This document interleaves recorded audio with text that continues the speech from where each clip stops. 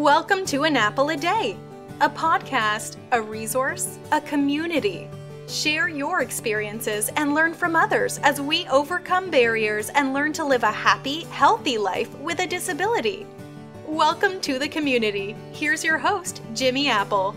Welcome to another episode of An Apple a Day. I'm your host, Jimmy Apple. I want to remind you, An Apple a Day is brought to you by www.famousapple.com. Famousapple.com is the home site for this podcast, so if you get a minute, check it out. And while you're tripping around the web, make sure you stop by famousapple.com/group. That's our group page on Facebook, an Apple a Day page. It's Living with a Disability. So if you get a minute, go over there, check that out. A lot of people over there chatting and talking. Maybe you can answer some questions for some people. Maybe they can answer some of your questions. Or if not, you might make a new friend or two. People over there from around the world. So again, that's famousapple.com/group. So how you feeling today, my friend? You feeling good? You feeling strong? You feeling better than you did yesterday? Excellent. You can't ask for better than that. We have got a good one for you today. It's an interview with Mathew Klickstein.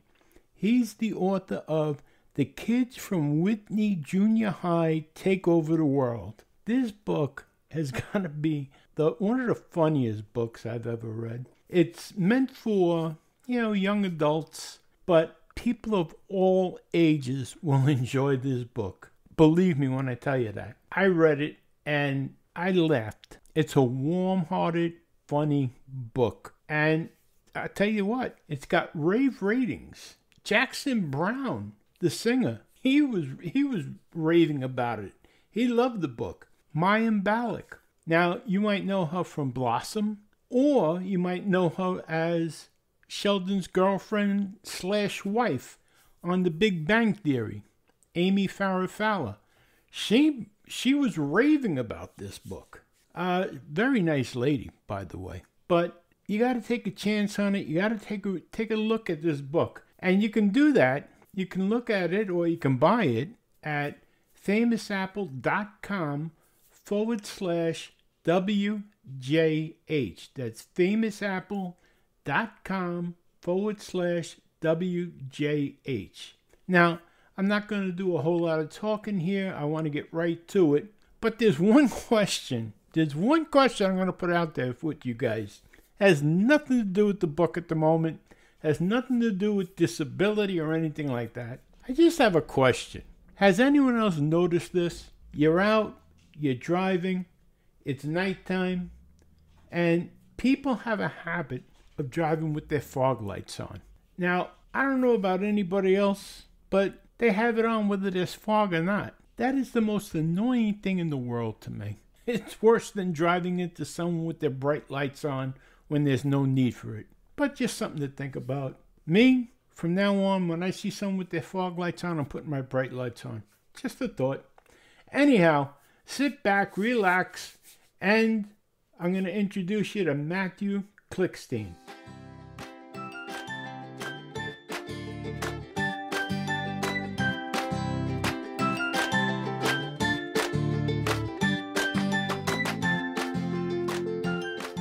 And we're here with Mathew Klickstein. That's Matthew with one T. And he's the author of a new book, The Kids of Widney Junior High Take Over the World. Hello, Matthew. How are you today? Doing very well. Thanks for having me on the show. This book, I read this book. I think I read it in 3 days. It's a funny book. It's actually a funny book and kind of reminds me of when I was a kid. But there's more to it than that. And I have to say, I read the reviews on it. This is the number one bestseller on Amazon on children's books with disability. This book was reviewed by Mayim Bialik. Now, everyone knows Mayim Bialik. And if you're sitting there scratching your head, think of Blossom and think of The Big Bang Theory. Think of Amy Farrah Fowler, Sheldon's girlfriend or Sheldon's wife at the end.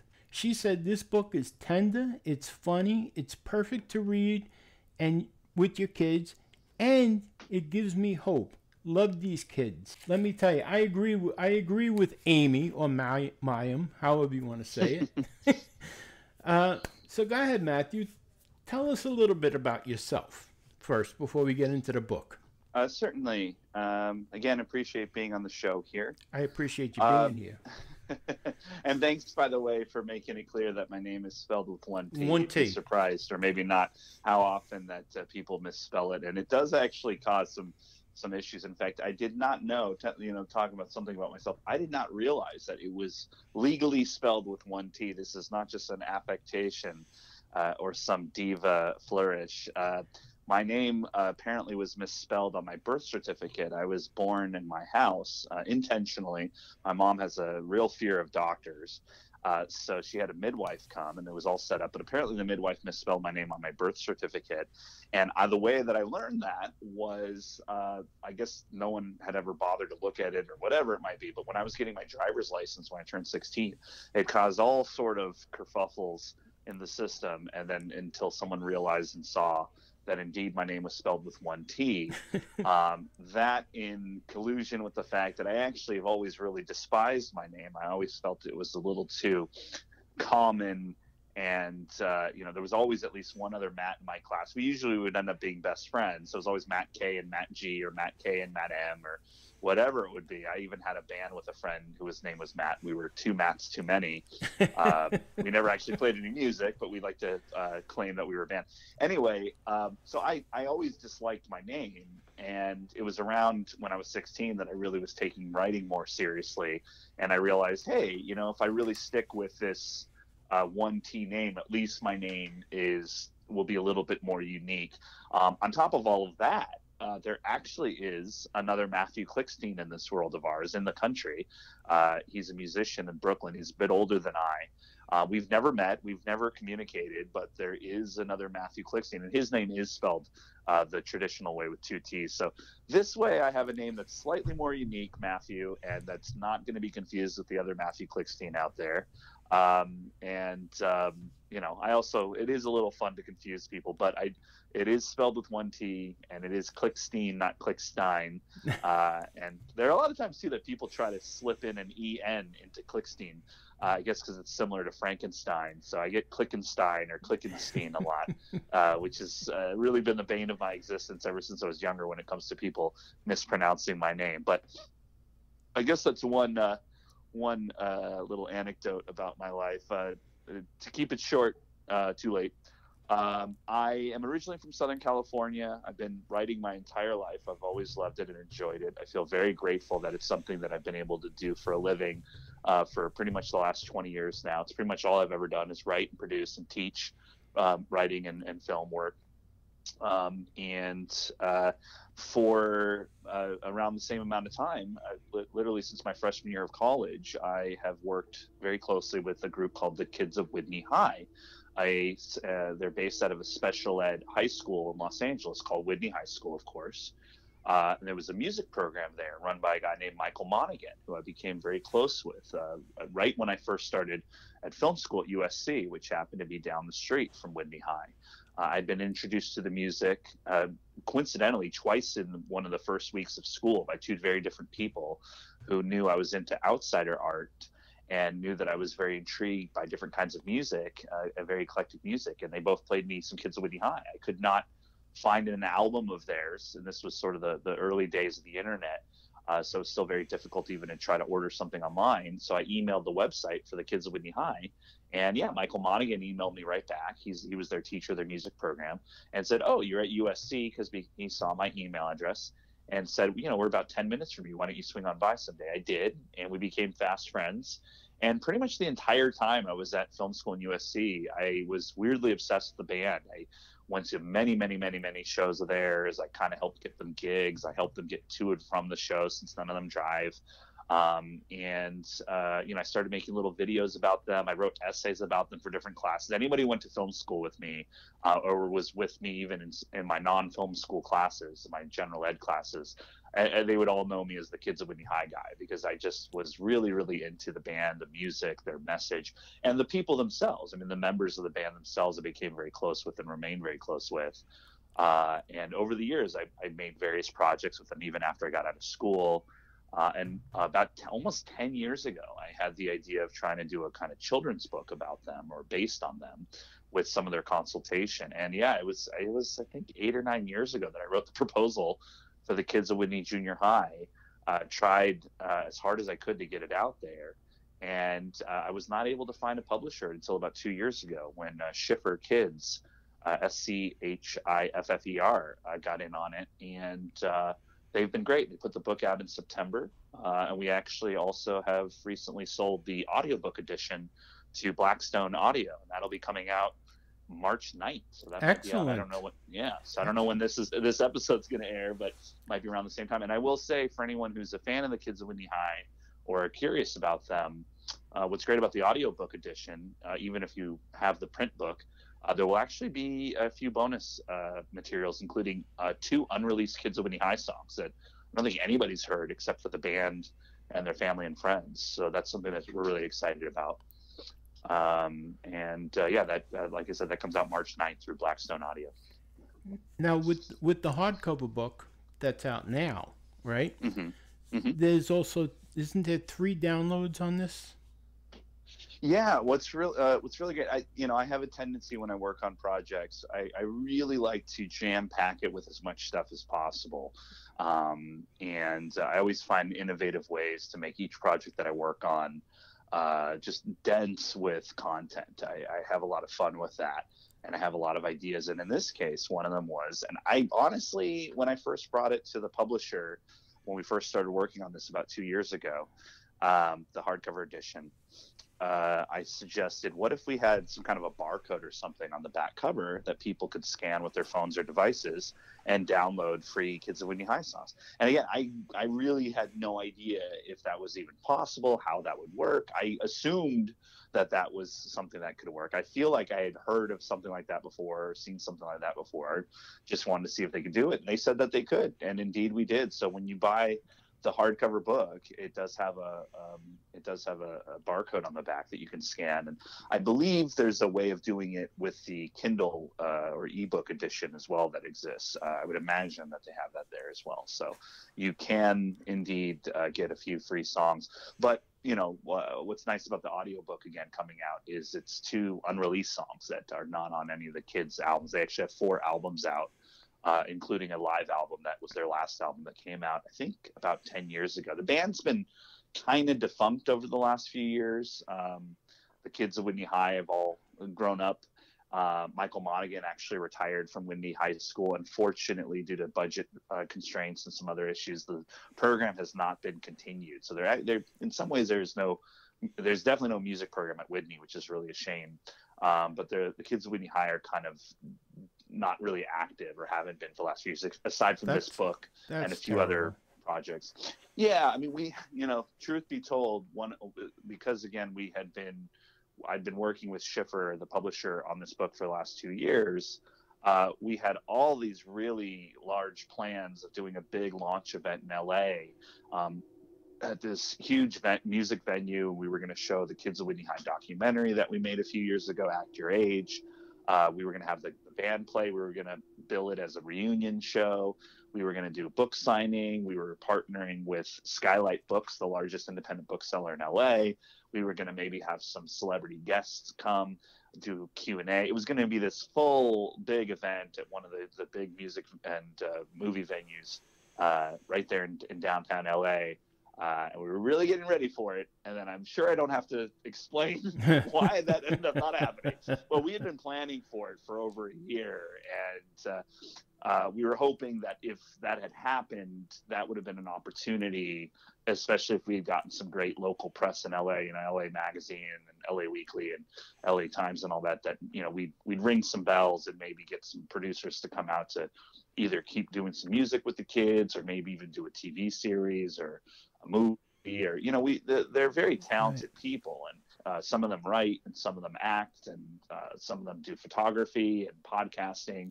They're all artists in addition to being musicians and songwriters, and so we really wanted to come out with like a TV series maybe, or a cartoon series, or something. But unfortunately, we've had to kind of button that up for now while we're waiting on lockdown stuff to diminish. But we'll see. But yeah, for the time being, kids are kind of defunct for the moment, aside from this book and a few other little projects that we do here or there just for fun. Do you keep in touch with them at all, or? Oh, absolutely. Yeah, no, they really are close friends of mine. We talk pretty regularly. They're friends with a lot of my friends as well. I left LA in 2009, where the kids are based out of, except for one who lives in Arizona. But yeah, I speak with most of them pretty regularly. I'm not on social media aside from LinkedIn, which I use mainly just for business stuff. So a lot of my friends joke that I'm kind of like a human Facebook. I'm one of those people who stays in touch with everybody, and I've moved around a lot all over the country, and I tend to work for local newspapers and get really involved in the community with different organizations. So I'm the kind of person who, I've lived in all these different places, and I'm not just hanging out at my house watching TV. I'm out there and getting to know people and networking. It's one of the things I've really enjoyed about traveling, especially being a writer and working for the local newspapers. I get really close with a lot of different people in these different communities. And yeah, I like to stay in touch with folks. So I call a lot of my friends and colleagues, every few weeks just to check, especially lately, with lockdown and COVID, make sure everyone's okay. And, a lot of people, even outside of the kids at Widney High, I continue to do work with. I'm working on a project right now with a friend of mine in LA, another one in Chicago, a couple people in New York, a couple people in the Boulder area. I'm right now in Dayton, Ohio, where my wife and I moved about a year ago. And so, keeping in touch with the kids is pretty natural for me because I keep in touch with all of my friends and like to continue working with them, especially with the book having come out. We've even done a few things for the book, little videos that we've done over Zoom and things like that, where the kids have gotten involved in it. The kids of Widney High members have gotten involved in it. And, we want to keep trying to do stuff like that. So, absolutely. Yeah. And they're really excited about the book, and we're great with consulting on it. And there's actually, as you saw, an interview with one of the kids of Widney High members who I'm particularly close with, Pee Wee, about the importance of representation and why a book like this is significant. And we're hoping if this were to become a series, even within the books, that each book would have an interview with a different Kids of Widney High member at the end, talking about an important issue of his or her choice. Well, to be honest, with this book, coming away from this book, you almost feel like these kids. Yeah, it seems to be. A lot of people are saying that. At the end of the book, I almost feel like I know these kids, and I'm significantly older than they are.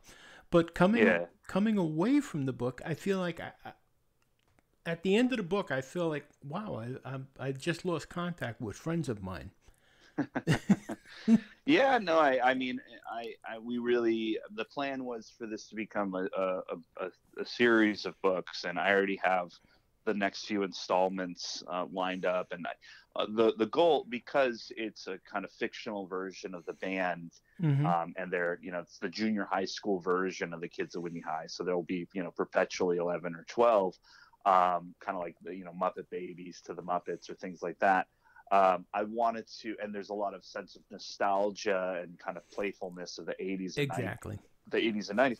So I wanted to actually revisit certain sitcom tropes and that kind of thing with the story. So I had an idea of having them accidentally go to college, and then having, even though they're really young in the book, or having them go back in time, or having them go to the moon. And, I want to kind of play with these very conventional tropes, but do it Kids of Widney High style. And that was kind of what our goal is, to, if we get to do some more of these in the future. There's been some discussion about possibly adapting into a cartoon series, and I think that would give us an opportunity to really get creative with it. And like I said, just some wild adventures of going back in time, or going to the moon, or going to Mars, or really going for it. I mean, it needn't just be their day-to-day lives, which are certainly very interesting and would still help inform these stories, whether it becomes a cartoon or a movie or a TV series or further books, if we do get to do more ancillary products like that.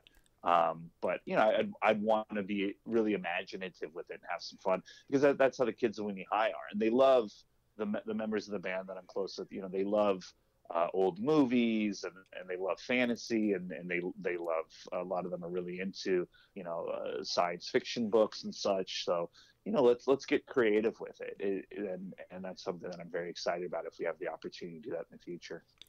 I could see this being a hit with the kids. I honestly could. Yeah, no, I mean, I hope so. And really what we were trying to do, is, you might have seen as well, because you're frankly not the only adult who's really enjoyed it. And as you said, Mayim Bialik gave us a great review. Jackson Brown, who actually helped the kids with their second album. And I'm sure a lot of your listeners, young or old alike, know who that is. He's a legendary singer-songwriter in his own right. And a few other people like that have really enjoyed it, because in the 80s and a little bit of the early 90s, and certainly before that, I was raised on all these different books and TV shows and movies that might have been more or less for kids, but still were what we call transgenerational, which means adults can enjoy it as well. And, more modern versions of that might be some of the really good Pixar movies, for example, or certainly a lot of the great, cartoon series of the 80s and 90s that, were definitely aimed at kids, but that adults can enjoy too. Or, again, something like The Muppets, or a lot of what Jim Henson did, or Pee-wee's Playhouse, say.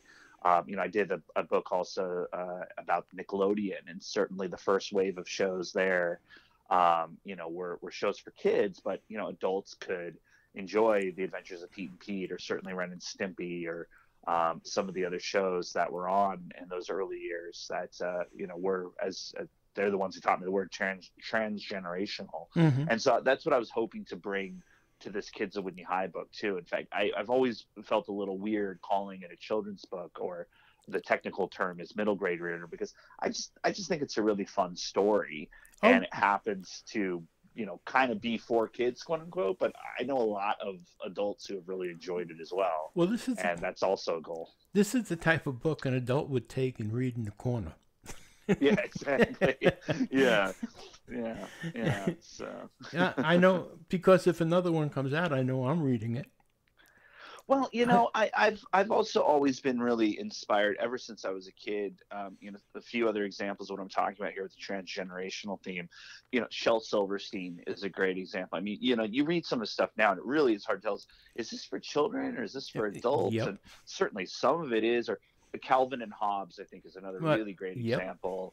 A lot of comic strips, actually. I've just been revisiting the old Peanuts comic strips, and I mean the old ones from the 1950s and 60s, mm-hmm. and I'm shocked because so much of it is, it's pretty sophisticated. It really is for adults. It's really not for kids at all, aside from it has sort of a kid-like feel to it.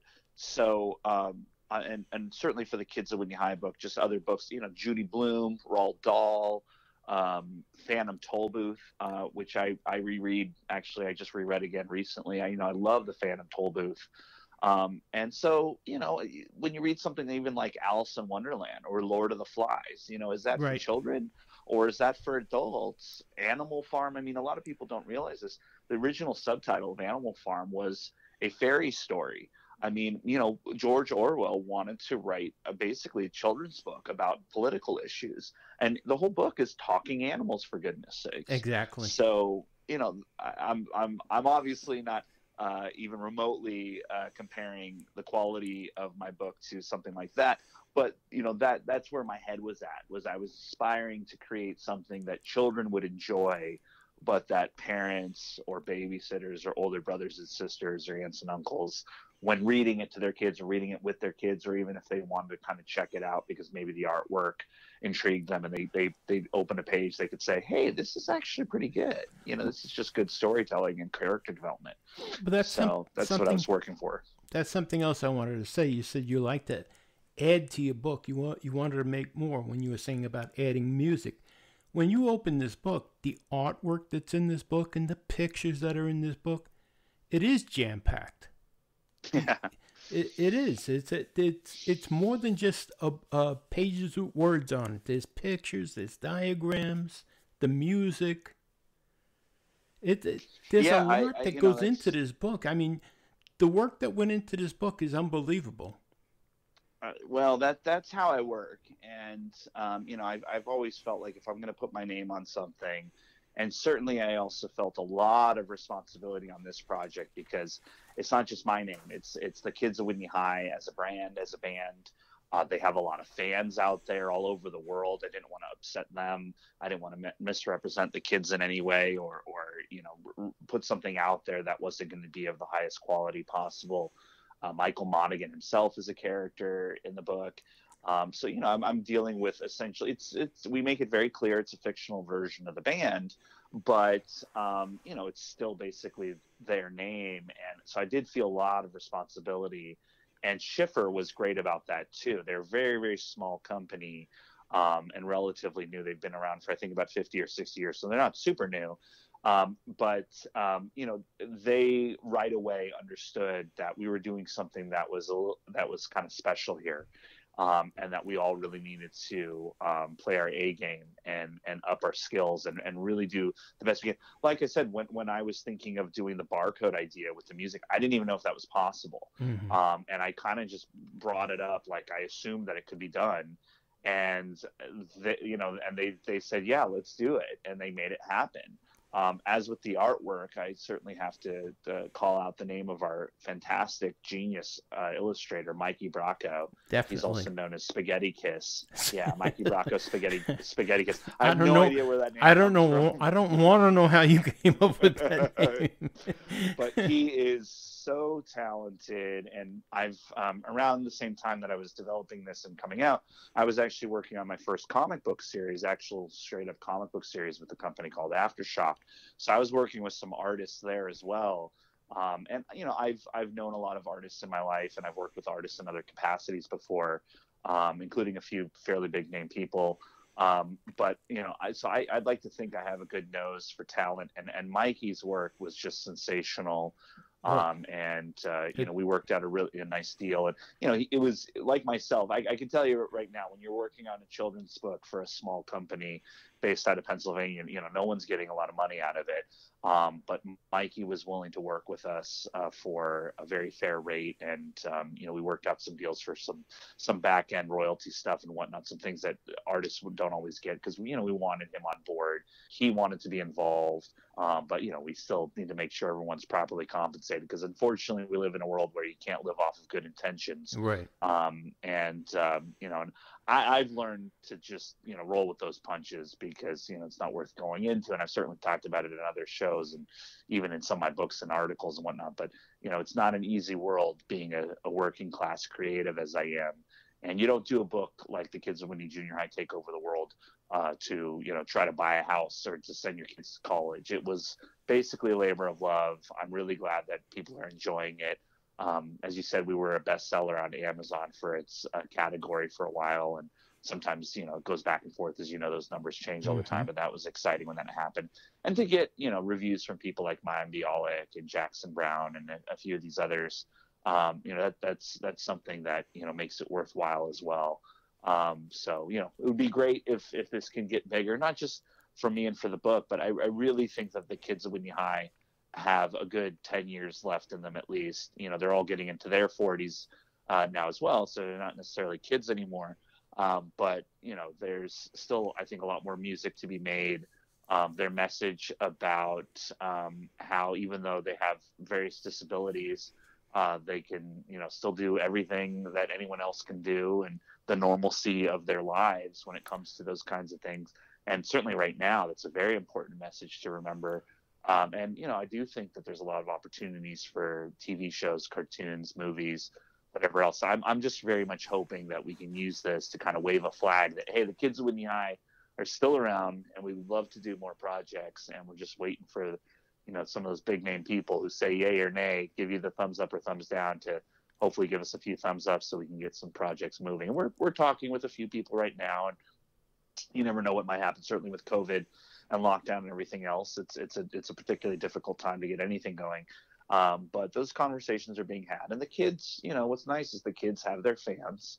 They have some pretty big name fans, people who've worked with them and helped them in the past, who've really helped out. And I want to say too, just because what she did was so supportive and really went beyond, the typical just a post about her or something. But Maya Bialik was a savior in a lot of ways for this project. When you work with, again, a small company like Schiffer, their editorial staff was fantastic. Their design team was fantastic. Like I said, they put a barcode on the back with music that I didn't even know if that would be possible. Everything they did was great, and really just very good people who really care about what they're doing. Pete Schiffer, the publisher himself, just a fantastic guy. We talk a lot all the time about other things as well. But it's a small, limited company, and they just don't have the kind of media connections that some of these larger entities have. So publicity was tough. It really was. And particularly a book coming out during lockdown and COVID, and we can't go to signings and we can't do, all the big events we want to do. So for someone like Maya Bialik, who has no connection to the band whatsoever, who just really liked the book, who really likes their music, who's worked with people with disabilities before in all different kinds of capacities, really cares about this community, for her to not only post about it, but she made a video where she told people how much she enjoyed it. Oh no, she's a sweetheart. Yeah. No, she did a lot, and it really did make a difference. I mean, I hate talking about data and all that good stuff, but the reality is we saw the numbers jump dramatically, and if she hadn't helped us out like that, I don't know. We definitely would not have become a bestseller. We sold out the first run of the books within a couple of days, and that was thanks to Maya. I mean, there's no question there. Wow. That's good, and that's the only thing that is a little negative about it, I have to say, as grateful as we are to Maya, is it is a little scary to think that that's what you need to do now to sell a book like this, or really any book. It's not just even enough anymore to make a really great book, to spend the 2 years on it that we did, to, as you said, jam pack it with great artwork and all these other special features and a good story and everything, and we had a few little reviews and some things in some different magazines and whatnot, but really what sold this thing was having a big name celebrity say, hey, everyone, buy this book. And, again, grateful she did it and her heart was in the right place, but that we're in a society and a culture now where that's what you need to do to sell a book. That's something that I'm a little concerned about as a working class creative, and as somebody who continues to work on projects like this and have friends who do projects like this who don't have the kind of money for publicity stuff, because there's only so many times you're going to get a Maya Bialik to say yay or nay, and not everyone has a celebrity that they can talk to help them out, and I'm certainly not going to keep bugging her for other books or other Kids of Whitney High projects we're going to work on. Maybe she'll do it on her own. That would be fantastic. So I can't help but step outside of my own situation a little bit and say, that's great, she helped, but I'm nervous and would hope that some things might change so that you don't need, an influencer, as they call it, or a celebrity to help sell your books, because you should be able to sell books based on its quality product, or some of these other things that aren't just who do you know type of stuff. So but hopefully that'll change, but we'll see. She might have started the spigot for you, because like now, I didn't know your name before we started, and now I do. And when I see books written by you after reading this, I'm definitely going to take note, and I'm going to look into it. I appreciate that. Thank you. This written like that, like I'm looking at this and I'm thinking, I have a younger nephew, and I can sit down and read this book to him, because there's lessons in this book.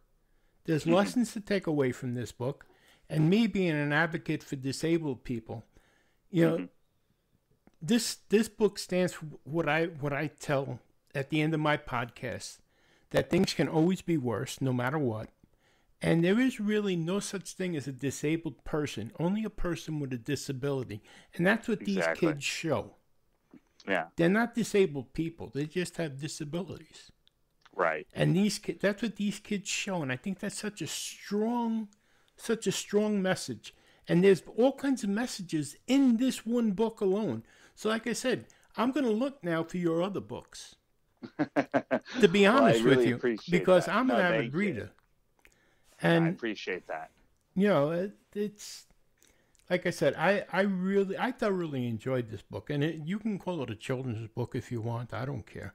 And I'm a big child. It's a novel. It's a novel. And it's a novel. I mean, like I said, I'm not kidding. I just recently reread Phantom Tollbooth, and that's definitely quote unquote for children. But I've read it multiple times, even well through my adulthood, or a book like Lord of the Flies or Animal Farm. Sure. So, or even, look, I actually did a whole podcast episode on someone else's show a few weeks ago, where they actually have different authors talk about different children's books, and we analyze it, talk about it. And I was talking about the Butter Battle book by Dr. Seuss. And I mean, there's another really great example of, even something like Cat in the Hat, or Oh, the Places You'll Go, books like this. I mean, or the Lorax, they're technically for children, but hey, come on. There's obviously other things going on there. And those are the really great books or movies or TV series or just art in general that you can enjoy for one reason when you're younger. It's bright pictures, it's funny, it's goofy words, maybe bodily functions, silly things are happening, it's cartoonish. But then when you get older and you look back on it and you say, hey, I want to read that again, and you go, oh my goodness, there's some interesting messaging going on. Exactly. There's or even just down to even beyond that. I mean, one of the reasons I enjoy reading Roald Dahl, and Roald Dahl's another person who I've read over and over again. I mean, I just also reread Matilda recently too. And yeah, you can read it in a day or two. I mean, it's not a hard read. But one of the reasons I enjoy reading Matilda or some of the other Roald Dahl books is it's not so much about messaging. It's just about, that is really good writing. That's really fantastic storytelling. It is fantastic character development. When it's funny, it's really funny. It's imaginative. There are things that maybe I forgot that I remember again when I read. Louis Sachar, I have to say, Sachar, is another one who I read over and over and over again. He wrote the book that Holes was based on. He wrote the series Sideways Stories from Wayside School. Actually just came out with his first new one in about 25 years a few months ago. And even that one was great. And so, these are people who are writing this really great material, or like I said, even TV shows or movies. I mean, I can watch Labyrinth or The Dark Crystal or Neverending Story, or some of these other movies that are kind of for, aimed at kids, but you can watch them as adults and say, A, there's some interesting messaging going on there, but B, more importantly, I mean, when I watch Labyrinth, I mean, as a professional writer, I have to say there's some very smart storytelling and some really smart, character development there. It's very well written script, and it teaches me and reminds me of certain elements of just storytelling in general. And I really appreciate that too. So the aesthetic value of something like that, I think, is really important. And, I don't want to be too much of a curmudgeon. It's easy to say it, but I do feel that there's quite a paucity of that right now in film and television and books for kids. That I've tried finding other things out there like that, and I tend to just keep going back to Roald Dahl and Judy Blume and Louis Sachar. Like I said, it's like, do I want to read a new children's book, or do I want to read Phantom Tollbooth? I'd rather read Phantom Tollbooth. Well, now you're showing your age. They don't make them like they used to. Yeah, well, what can I say? The only reason I feel a little bit all right about saying that is I think more and more people are saying the same thing. And even, some people who are younger, I've worked with kids in different writing programs and things like that. And, I'm surprised sometimes, or I've actually stopped being, I'll meet kids who, they know some of these TV shows. I mean, I have a friend, he and his wife, they have a daughter, Alice, that I've known her entire life. She calls me Uncle Matt. And, she knows almost every line to the Who documentary, The Kids Are All Right. And I mean, she's 7 or 8 years old. And it's like, when you're that age and you know who Pete Townsend is and you can point to the screen. Exactly. And it's like, so I think that I've met other kids and things who surprised me. Also I have to say, having written the book about Nickelodeon, Slimed, I get emails sometimes from, much younger people, 13, 14 years old, who will tell me, hey, I never knew about Ren and Stimpy, or I never knew about some of these other shows until I read your book. Thank you for telling me about it. And they'll, it's their words, not mine. They'll say, there's nothing like this out there now, And so, and I think that's why, you and I, Jimmy, were talking before we started the show about all these reboots, and there are a lot of reasons for that. But I think one of them is because There was some really great stuff back then, and unfortunately when they reboot them, they tend to not be so great. Right, exactly. But I think there's a reason why we keep going back to these old movies and TV shows and books, because there was some really great stuff. And hopefully we'll see another renaissance of that kind of stuff, especially for children, because I've really tried, and I just, there's not a lot out there that I can see right now. But who knows what the future will bring. Really. So, well. Yep. Well, I want to thank you. I want to thank you for being here today. And thank you. I definitely want to thank you for the kids from Widney Junior High.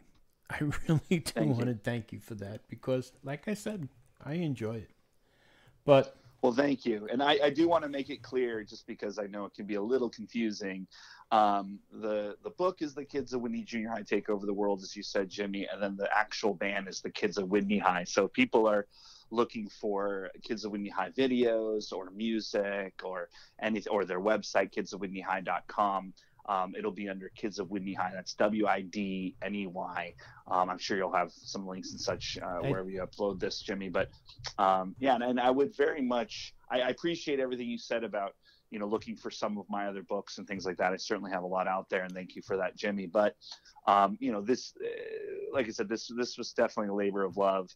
And as has all my work been with the Kids of Widney High, I just think that they're great people. I think they're very funny. I think they're very talented. And I have a certain platform that I've evolved and grown over the last 20 years of my career.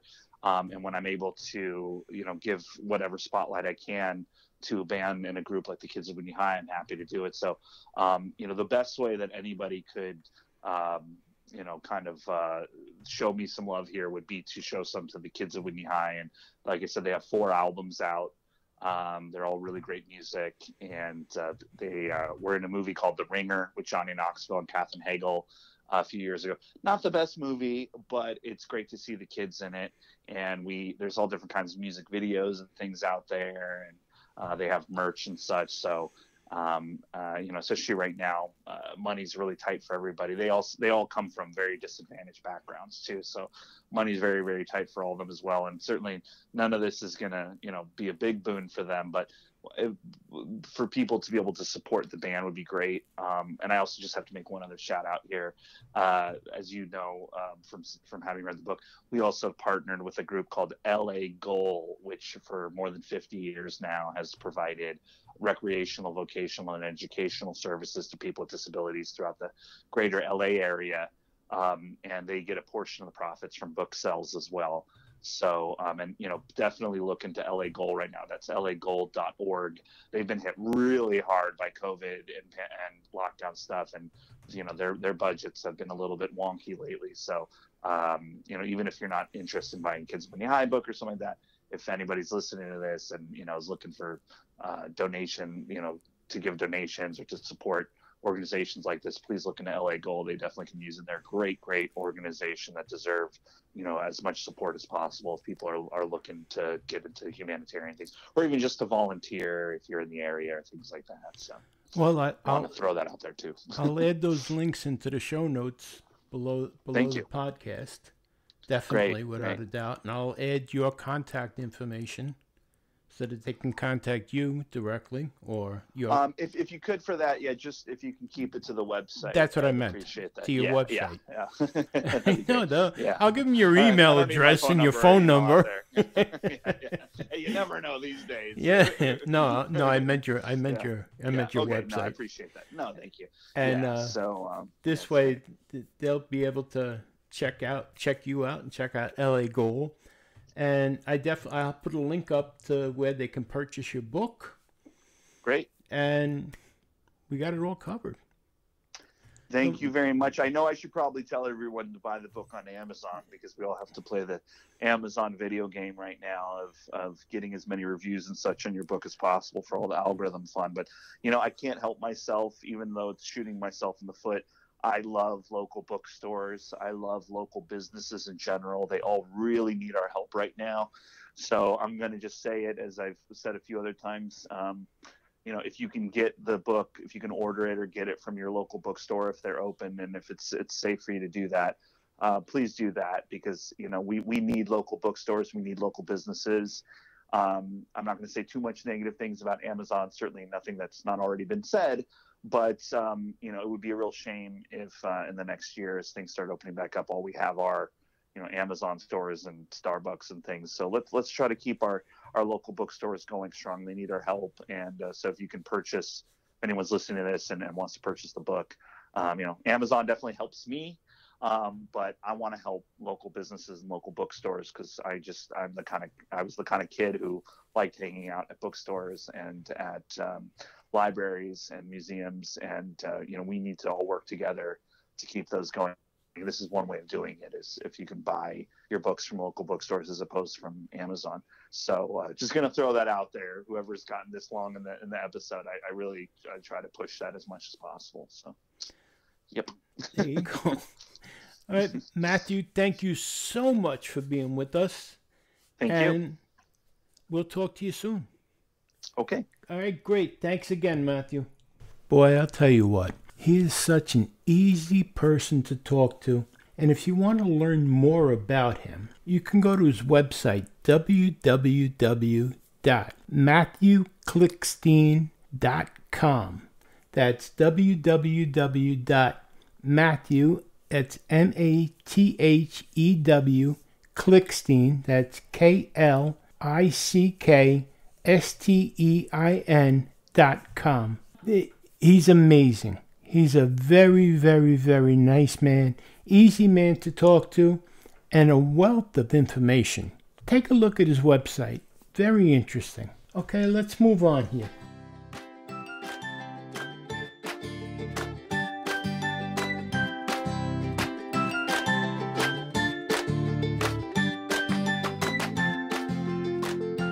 I want to thank you for stopping by again this week, and I want to remind you, things can always be worse. No matter what, there's somebody right now wishing that they were in your position, so things can always be worse. Remember that, my friends. You've been listening to An Apple a Day. My name is Jimmy Apple, and I'll talk to you again real soon. Have a great one. Thanks for listening to An Apple a Day with Jimmy Apple, your gateway to a happy, healthy life. Join our community at www.famousapple.com. See you next time.